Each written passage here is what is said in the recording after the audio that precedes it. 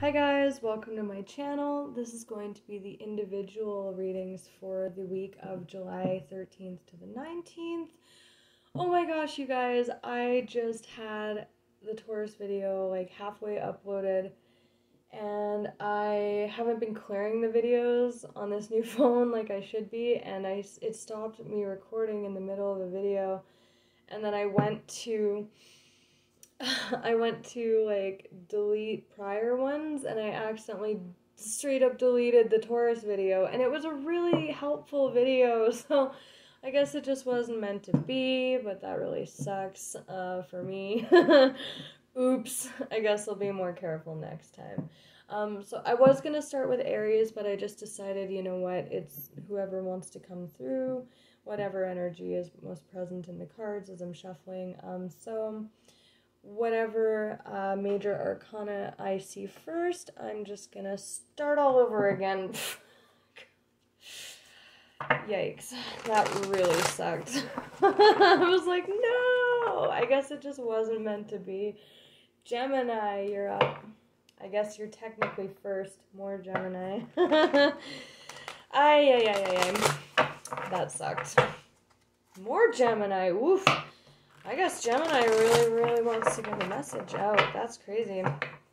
Wow, okay. Alrighty, Gemini, what you got for us? Saw the Tower. Interesting. Keep seeing the King of Pentacles. Let's see if he comes out in the reading. Earth energy.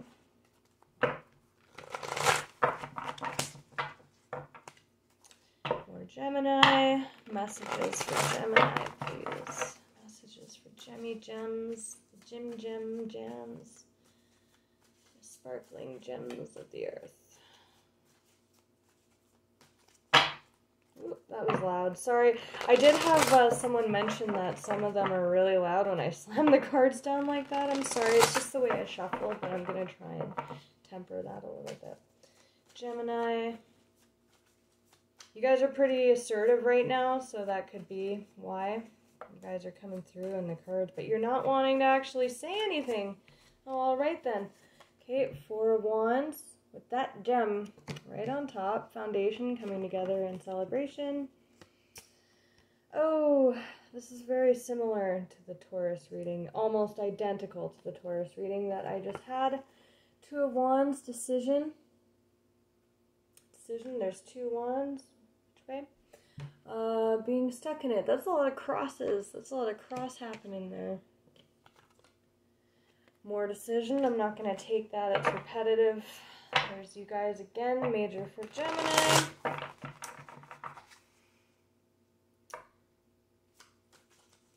Messages for Gemini, please. Gemini. Let's get a few more for Gemini, please. This is pretty vague.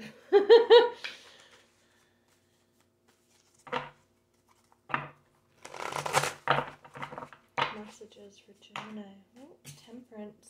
Sagittarian energy. I love that.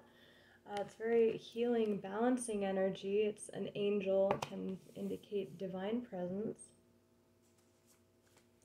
Gemini. One or two more for Gemini, please. Okay. Well, that was very assertive, so I'm taking it. Oh, wow.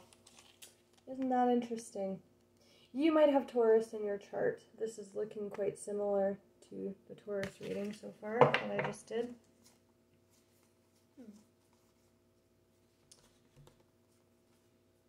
A lot of wands and fire. A lot of fire happening here. With this king, I always get he's held back. This is the underlying energy. He's like hanging on to his sword, and sometimes I get like there's a lot of mental action going on here. So with that, remember how I was saying you guys feel assertive in your energy, but no cards wanted to come out? That's like totally the energy on this card. It's like he communicates, but he's not actually charging forward with his sword of communication. Swords are air, communication, thought, right? Oh, wow. Alrighty. A lot of Piscean energy. Yeah, this, you guys, this is identical. So it's obviously the same energy coming through here. We have the Ten of Cups. So ultimate emotional fulfillment. You've reached the end of the cycle emotionally, usually with another person or a family. And then we have this High Priestess with the Justice energy. So that's a lot of Piscean energy. You could have Pisces in your chart or dealing with a Pisces, or you could be watching for a Gemini and have Pisces in your chart. Look at that energy. That is power. Powerful ladies right there. The Sword of Truth, right? Balancing the scales. There's a lot of balancing happening here with this Temperance. She balances. Balancing the scales. Maybe Spirit is coming in to help this person move out of this stuck energy. And with the High Priestess, also very, very spiritual energy. She communes with Spirit. She has the Book of Divine Knowledge right there. They look stern. They look a little stern. And he looks a little stern. Just a little stern. Stern. So we'll see what he's looking at. He is sitting in his single Nine of Cups energy as well. Underneath, underlying. Maybe wanting to move toward, this definitely looks like wanting to move towards, I found this is just screaming happy family life. But it's not happening right now because there is that stagnant energy. Interesting. So that's you guys for sure. Just in your masculine energy, doesn't have to be a man. There you are again, very present. Your energy is very present. Very, very present. You could be trying to connect energetically with someone with that High Priestess and the Temperance, divine energy there. Maybe you view coming together with this person as divine justice, maybe.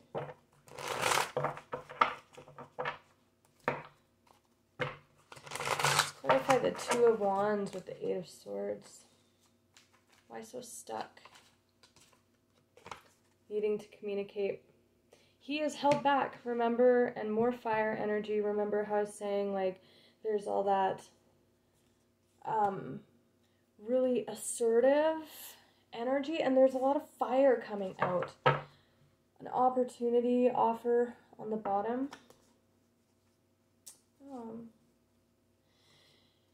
On the bottom, and again, so we have Justice as well, again. This king is looking at something that's feeling justified to him. So this king is coming across as a king of earth. Definitely you guys could have Taurus in your chart. And again, we say king, queen, could be male, female.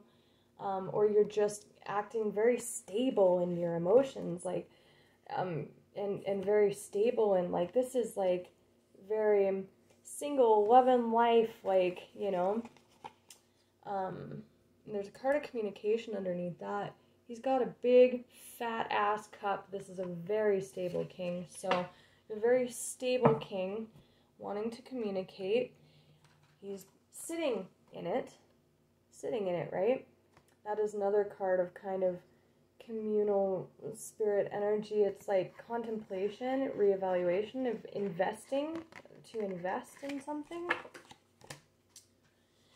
And then we've got this King of Swords again with a look on his face like, and he's got the balance, the scale. There's a lot of balance. He wants to bring a lot of balance to this situation for sure.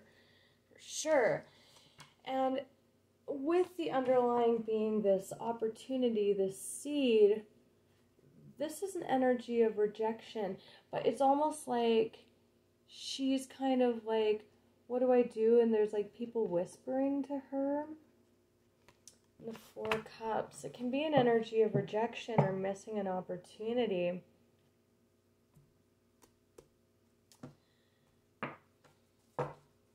The Moon.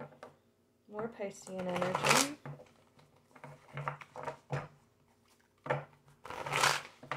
What is this Page of Wands? Clarify the Page of Wands. Whoa, okay. Two of Cups. soul connection, love. Ooh. The Two of Wands, so it could be a waiting energy for sure. Temperance can be a card of timing.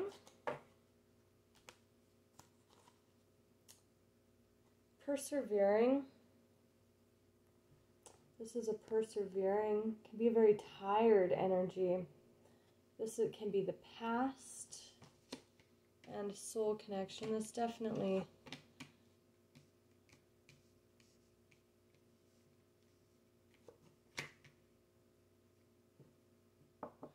soul connection reading. Well, I mean, they all are. Really. More Gemini energy there with the Knight. With the Eight of Swords, it's like being trapped in your mind, like, and with the Two of Wands, it can be like, it's literally cross. It's like this king is literally, like, stuck and wanting to communicate, so it's like a festery energy, and I think it's getting tiresome. Tiresome. This is Six of Cups. Because communication is not happening. I mean, this indicates that it will happen, but that's just what I was feeling with the cards not wanting to come out initially, and then the blah, like all at once. Six of Cups. Why is the Six of Cups here with the Nine of Wands? Ten of Cups. Yeah, moving towards your 10. That's pretty simple, cut and dry. This is quite fascinating. So again, I would be, shocked if a lot of you didn't have Taurus in your chart. We have this Hierophant, Taurian, major for Taurus, representing as this Page of Wands, moving forward in communication about that soul connection. So double confirmation with the Page and the 6 there. And then we have this kind of loss energy that was underlying with this opportunity. And then we have the High Priestess. Not surprised here, we have the Four of Wands, we have the Six of Cups twice, we have the Two of Cups underlying, we've got the Ten of Cups, so definite divine soul connection here. A pair, this is the female counterpart to the Hierophant. And then we have this Two of Wands with this Queen of Wands underlying. That is that being in that decision energy. And we all have masculine and feminine energy, so I really, within us, and the Queen of Wands is very go-getter, very vivacious, like she can manifest, she's charismatic, she's freaking sexy, so it could just be that this king, which I'm, as you guys, male or female, is wanting to move forward, but like is having this issue of either how to communicate this confidently. We'll see what's up with that. Let's clarify the Ten of Cups, the High Priestess, and Justice, please. There's more of that persevering energy, right? It's like, I'm almost to shore. I'm almost there. If I could just... like, that's just what I'm feeling off this king. It's almost agitating. And then there's, to the 10. This is beautiful. Actually, and that Six of Cups, triple confirmation. It's going to come out in every deck. So reflecting, could be reflecting on the way something happened in the past. There's more of that Five of Cups, like loss energy. So like right now, this king, you guys, you're kind of looking in your cup and you're thinking on how like this went in the past. It didn't turn out so good, but persevering, gonna reach the shore. And then we have this energy. And then we have this energy, which is the 9 to the 10. 9 to the 10 progression, right? He's actually reached the shore, but he's very burdened, right?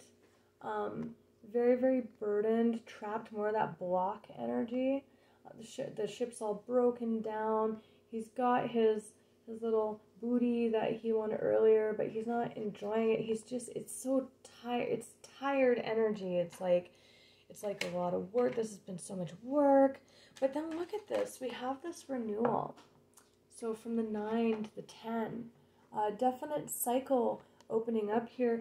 With this card, I do always get, that's the Emperor, and he's moving forward with that booty. He's picking himself up and dusting off again. He's got the world in his hands, that big ass freaking wand, right?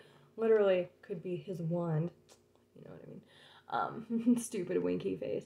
But he's held back. Like, he's not actually, when he moves forward, that's the action of this page, right? But he's not, it's almost like he's battling his own willpower here. I always get that because he looks like I'm not sure if I can do it, right? But that's the thing, this transformation's already happened because of this Hermit process, right? Major for Virgo. And usually the Hermit's looking for the light. He's looking for his answer within. In this card, he's found it. He's found it. And he's just looking straight ahead. So that like really indicates an internal process, right? Forcing this new beginning. Whether this king likes it or not, it's already happened. It's here. Like, it's, you know. Also kind of similar to the Aries reading for the eclipse that I did. Not quite. This is a lot of soul energy going on here. Knight of Cups. That could be an apology. Could be an apology for the way that something went in the past, because we do have all that past energy with that rejection, missing an opportunity. Or he could just be very worried that he's going to miss this opportunity because it's not coming out right. And there it is on the bottom again. Clarify the Knight of Cups. What's this communication? It is communication and emotion. Piscean energy. A lot of Piscean in this reading. Clarify the Knight of Cups. Death. There's more of that death process, transformation, right? Old ways. Clarify the Knight of Cups.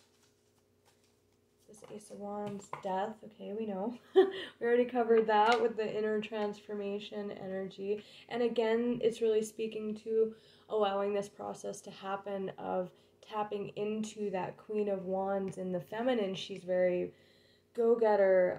This king may be struggling with, obviously we know he's struggling with communication, right? How to do that. Because it's not a very confident Ace of Wands, is it? King of Swords on the bottom again.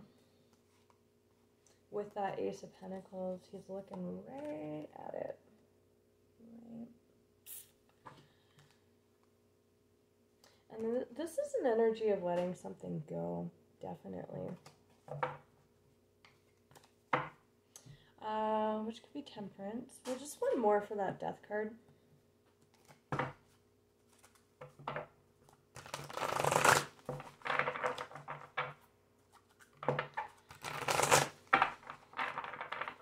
Maybe wanting to bring justice to the situation. We do have justice there. Clarify, maybe feeling like what happened last time was not justified. With all that past energy there. Clarify death, please.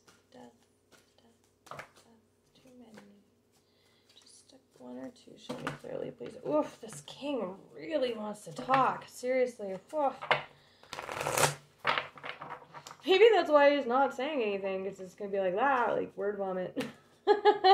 Okay, that's a little bit better. So release, death, the end of a phase or situation, spiritual transformation, time to move on from the past. Persevering, moving, releasing that though, that's good. Consider a more playful approach. And this is the Two of Pentacles, which indicates 2 Pentacles, but in this card, she only has 1. It does say consider a more playful approach. And then the Knight of Swords, Gemini, that's you guys moving forward into that new beginning with communication, creative solutions. Playful approach and creative solutions. And it's funny, This is so funny because one of the things that I like intuitively got when I was first shuffling, thinking things through, take time to carefully review, need to make a decision. So that's that like held back energy. I actually felt like kind of like a left brain thing, and I was like, oh, something about like creativity, but it wasn't like a fully formed idea. So I was like, you know, I'm not going to mention it because I don't really know what that was, but definitely there's a need here to be creative in your approach. I think that's why this King of Swords is feeling so stifled, like held back, unable to do this. But Temperance is coming in here, so let's look at Temperance. Definitely a need to be creative, unique. Especially with that Page of Wands. Fresh. That's like very fresh energy. Too many. Let's clarify Temperance, please, Spirit. Let's give this King some advice, please. Judgment. That is like backed by Spirit. This is very, very, very backed by Spirit energy. Judgment can be a reconciliation energy, so a revival of, like we were talking about, that past energy and that transformation with the 10 to the 1. Not repeating the same mistakes this time. Being creative. And this is very backed by Spirit. This is a coming together. Very, very backed by Spirit. With that studious energy, studying it. And that High Priestess. Again, this is that King in that 9 of Cups energy coming together in celebration, right? The High Priestess, that's like working with Spirit. I really feel like this, and again, we say King, masculine, anything like that, it's, you know, it's just, it could be a woman, could be, it's just how they're coming across, right? That was too many, and they flew out weirdly. What's this Temperance with Judgment, Spirit? What's this backed by Spirit energy? The Star. Wow. Divine energy. King of Swords. Yeah, he's working with Spirit. He's working with Spirit. Oh, wow. Again, that held back, it can be a stalemate energy. With the Queen of Cups, more Piscean energy, or Cancer, Scorpio. We do have quite a bit of Scorpionic energy here as well. And I also do get Cancer off this card because he's got the moon on his shoulder there. Held back, waiting for timing. Oh, but it's gonna have to be dropped. There's this death energy again, but really maintaining this like really beautiful wish fulfillment energy about it. Yeah, it's gonna be let go. It's just gonna go, and I think the advice coming out is definitely to, and also, you know, with that wand, be playful, be sexy, be innovative, stand out, you know? What is this 4 of Wands energy? The High Priestess, yeah. Could be a secret. Could just be a secret. Sometimes that comes out when Spirit's like, oh, we're not telling you too much. This is 4 of Wands coming together with this Queen of Cups, Spirit. 10 of Cups. Beautiful. It's beautiful energy. Beautiful energy. There's just being held back. This Tower, right? And that's just that being held back energy. And then the Tower when it moves forward. When this King moves forward towards this Queen. That's beautiful energy. It literally does not get any better than the 10 of Cups. That's like the happy home and the happy kids and the happy freaking dog. You know? Unity. Beautiful. Wow. Look at that, you guys. Look at that. Hierophant. More Taurian energy with the High Priestess. More that Piscean energy. seek out mentor. In the Taurus reading, there was a message about wrestling with the devil and being held back by ego, and that was coming through as being held back by tradition and morals. So that there could be a little bit of that at play here. Traditional viewpoints or methods, that's like your morals, it's like tradition, religion, but with the high priest, like you guys, it literally does not fucking get any more backed by spirit than this. Like, beautiful. There's like not even really a single bad card here other than that just stuck energy, which I think is just planning on behalf of this masculine energy. Again, could be, but this is divine pairing. This is a divine pairing. The counterparts of each other, the masculine and the feminine, right? With the 10 of Cups coming out twice. With the 6 of Cups, soul connections, we've got the 4 of Wands. It's just beautiful. I almost don't even want to pull anything else because it's just, you know what? There it is. The Tower. Time to spread your wings. Yeah, it's going to be a Tower, but this feels like a very good Tower moment. And look, again, you can't make up this shit. The Ace of Pentacles, promising a business venture, documents or contracts. This feels like unification, coming into unity of a soul contract. Content, rewarding family life, emotional, material needs are met, trustworthy relationships. This is beautiful. This is a beautiful reading, guys. So this is one reading after a lot of waiting on behalf of this king, so it's beautiful, you know. Enjoy. It's very nice. See ya.